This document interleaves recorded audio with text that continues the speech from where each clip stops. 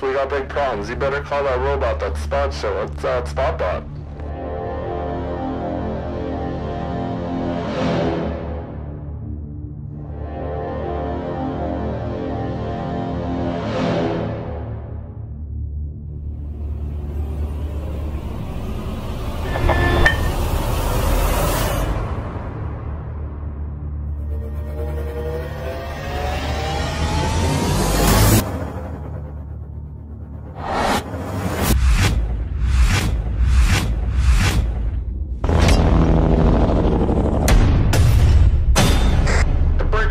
Anybody got 20 on that spot bot? ETA ASAP. Over.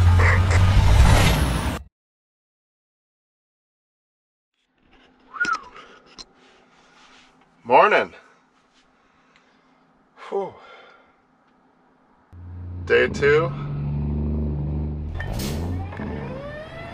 It's pretty bright out. There was one hell of a rainstorm last night. There was a little bit of lightning.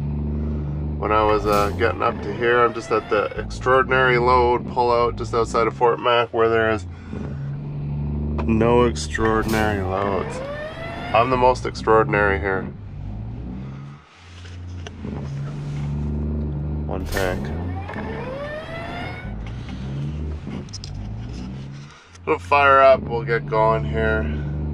We're gonna drive through Fort Mac, out the other side, past Tar Island, past McKay.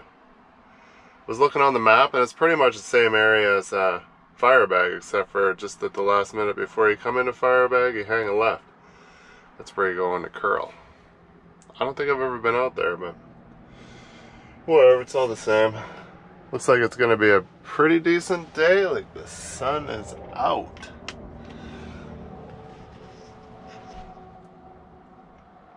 I'm sure my stacks are right full of water because it rained pretty. It woke me up like 5:30 this morning. It was just. I was like, what is that going on? Then someone rolled up beside me and woke me up and did like a brake check or something. Probably one of you subscribers. We're like, oh look, there's the Spotbot trying to sleep. Yeah, whatever. It's expected to happen around here. That's a busy area with bulkers.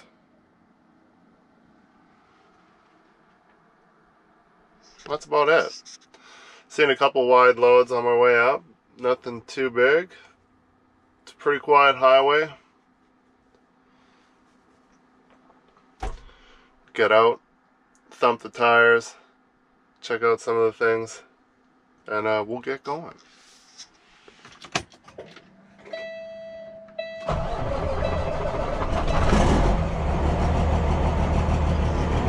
Hear the water just a gurgling in there.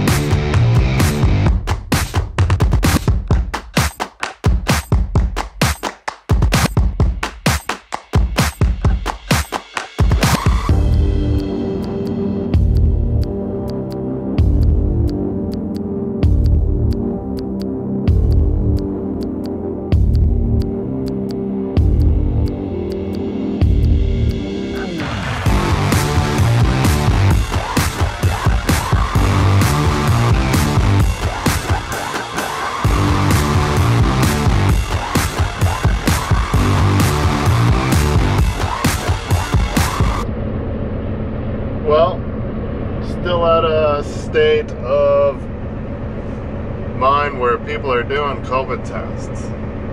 We're out here, of course it's a pretty big place. Of course everybody, when you have like a city worth of workers, I'm sure they're all still just like, oh, we gotta test everybody just to make sure. I'm gonna be coming into contact with nobody.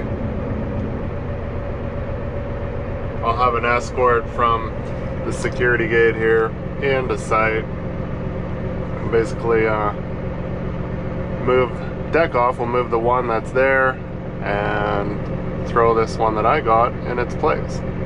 Chain her all back down and then back to town. So basically, this one wasn't as bad. They don't just swab like right there, and they take a temperature test with like it's like an infrared camera. 37.6. Good to go. Except for this priority one transport just comes and blocks me in here. I'm like, oh, I'll park off to the side so I don't block anybody in. Yep. Professional drivers, they are yippers. So I can't get out even if I wanted to unless this guy leaves and that guy leaves. But I should have just parked right there and been like, supposedly you can't feed your dogs here. So yeah, just wait. I got like another 5 minutes and I'll go in and get the exciting news that I don't have COVID. And my escort's on his way, so then we'll be escorted and we'll get this done and get out of here. This is the first time I've ever been in this one. I've always gone to Firebag all the time, which is where you turn off and it turns to gravel. You just keep going. Which, when I was coming out here, it's got to be like 6 or 7 years ago, and it was gravel. That whole 63-kilometer stretch in from Highway 63 was gravel the whole way, and it was wide. It was for all the modules, so I guess they must be done building at Firebag. They don't have any more modules going in there, so they're like shrunk up the road, paved it, which is awesome because it used to be like everything out here is just filth. There's like this tacky clay mud, which you see every vehicle is just gross. All these guys that haul whatever they're hauling here in their gravel trucks and tank trucks are all just, it's literally brown, clean windows, clean headlights, and that's it. It's just another area, kind of like Edson, where it's just wet, lots of gravel roads and just gross. But anyways, we'll get back to her here soon.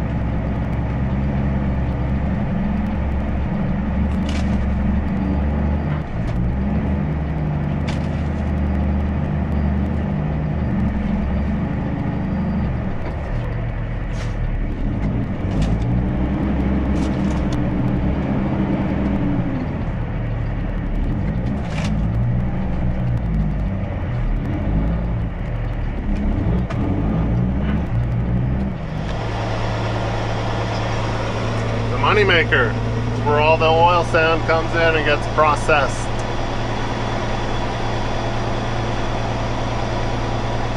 The pit of cash.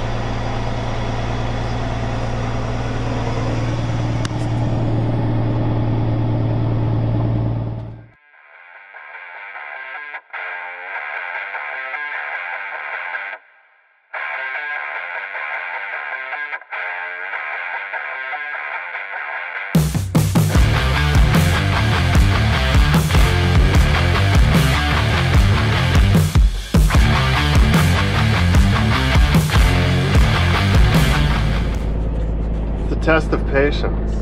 I think if you're not orientated and you have an escort, it's 12 kilometers at 12 kilometers an hour. Do you want me to do the math?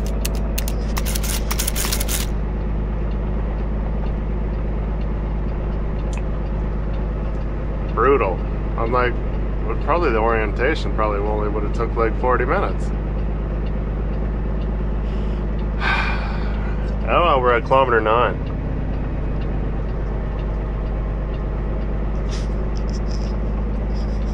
Oh, safety first, right? Except for one, I got one lonely guy behind me that other people were passing me on the way in. They didn't even have escorts. Just we got like about another 45 minutes there, bud. At idle. I wish I could idle. My heel's already on fire.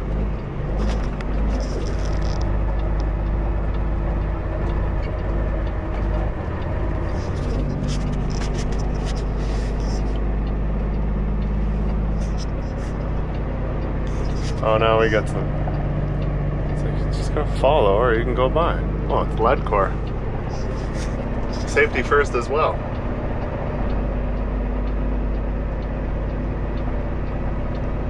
So yeah, okay, well, savor the pour here. Just gonna go back, security gig, I'll check out material transfer sheet, and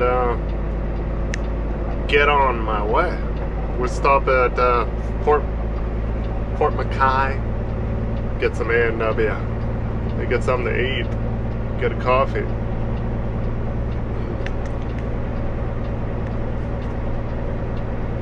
And Burn River, hopefully there was some wind, hopefully it's tail. Allows me a tailwind, especially when you got the tank on. When you got the tank on like that, it's like a scoop. Just scoops all that air, which if you have 550 horsepower, it's usually not a problem. But, oh, pretzels in my teeth. 450 horsepower. Oh, the lineup's getting bigger.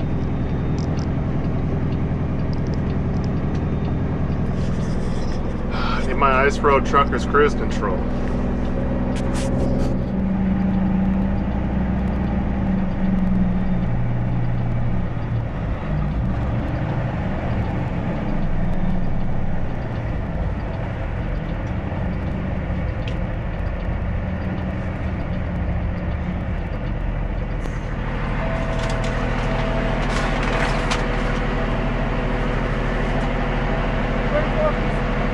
Take it to the office? Want to sign out?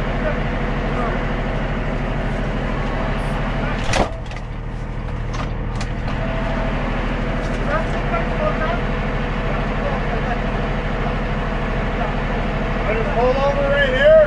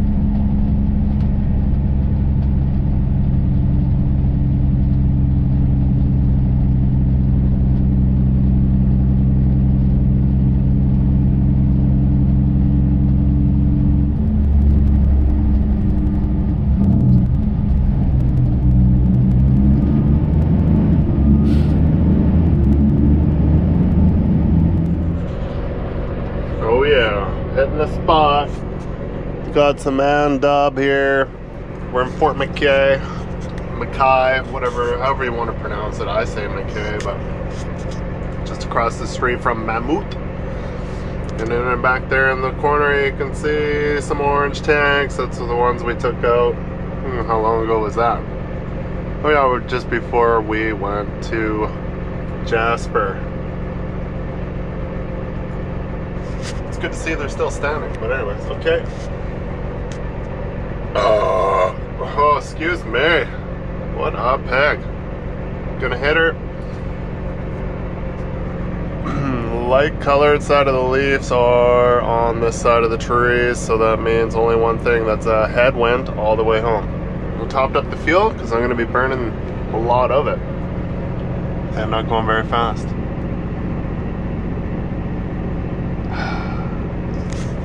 Hate that, but at least I had no wind and some tailwind. It's time for headwind all the way home. Hopefully it dies off. It's supposed to be lots of rain coming in the forecast, so this is probably the start of it.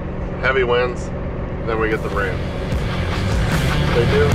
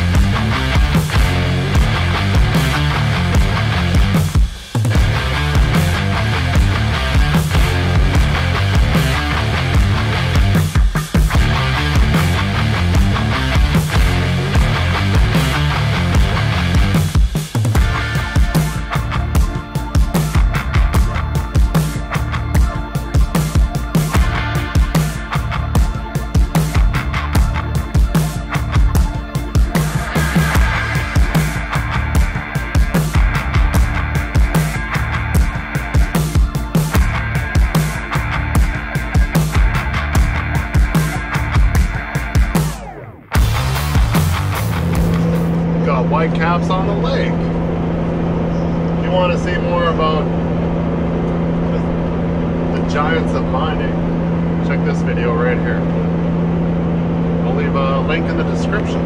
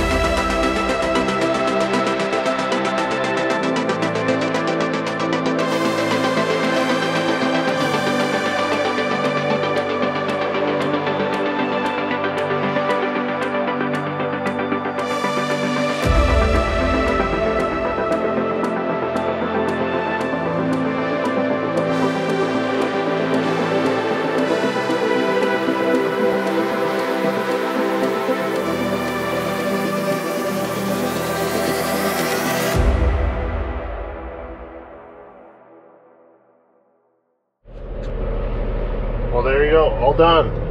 All legally, too.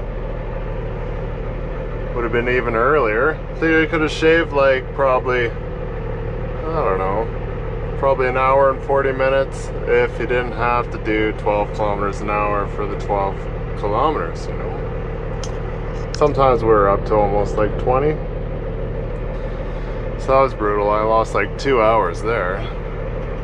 Whatever, it's by the hour as long as I can get home before I run out of hours, which I did, so that's good. And so we did 640 kilometers from when I fueled up at Fort McKay, 489 liters, and it worked out to roughly about 1.3 liters per kilometer. Pulling this tank's probably about anywhere from 14 to 17,000 pounds. It's just like a parachute though. There was quite a bit there where I couldn't get over like 90 for like probably the first 2 hours, and then it kind of died down a little bit, and then I was doing like 105, and then when I get into where I could go faster, the speed limit was down, so I couldn't go faster. Then we had to take the long divided way home on Highway 2A from Edmonton because we're too high to go down Highway 2. So that's an extra 25 minutes, 20 minutes. But anyways, all done. We'll unload that in the morning, and then we got some C-ring panels we got to take to Three Hills. And then while we're down the Three Hills, we'll take some from the yard. And then when we're down there, we got to take some from, I'm thinking, the old location to the new location, so they can set up another pool. So that's what we'll be doing tomorrow. And it sounds like we got some plant work for Shell, which probably not going to make video out of that because I know Shell would probably have a bird.